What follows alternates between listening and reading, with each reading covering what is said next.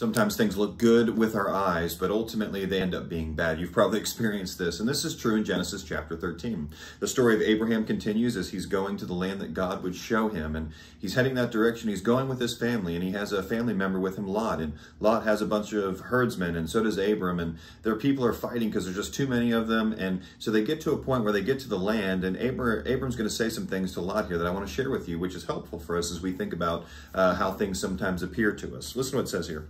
Then Abram said to Lot, "Let there be no strife between you and me, and between your herdsmen and my herdsmen, for we are kinsmen. Is not the whole land before you? Separate yourself from me. If you take the left hand, then I will go to the right, or if you take the right hand, I'll go to the left."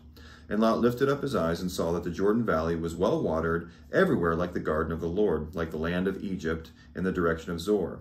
This was before the Lord destroyed Sodom and Gomorrah. So Lot chose for himself all the Jordan Valley, and Lot journeyed east.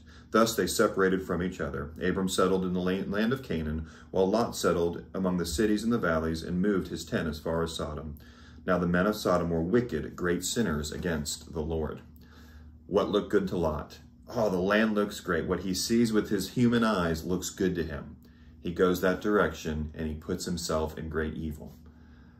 Friends, this is what I want to encourage you with today. Just because something looks good with your earthly eyes, your physical eyes, doesn't mean it's good for you. We need to see things with our spiritual eyes, and we do that through looking at the scriptures and the Spirit guiding us through prayer. Make sure things look good spiritually before you move forward. Just because something looks good physically doesn't mean it's good for you. Have a good day.